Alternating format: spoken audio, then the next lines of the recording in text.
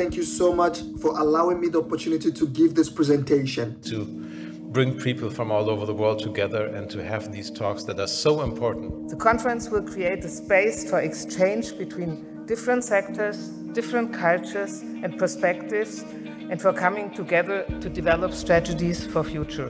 What can we do more through culture and media? We need to share our stories the way we know it. We need to show the good picture of the diaspora. As a journalist, I feel that it's really important to allow for people to tell their own stories and to see themselves in those stories. I truly believe that facts are in favor of any emancipatory discourse.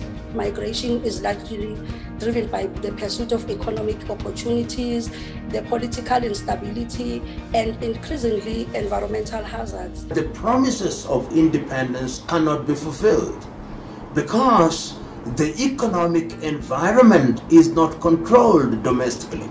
There is something very fundamental which must be changed at a very, very intimate individual level. Now I'm in this space where I can understand the best of both culture, and that become a privilege to create a better culture. Aujourd'hui, avec ce que vous faites, ne serait-ce qu'à travers cette conférence qui est à distance et que nous pouvons suivre de n'importe quel pays.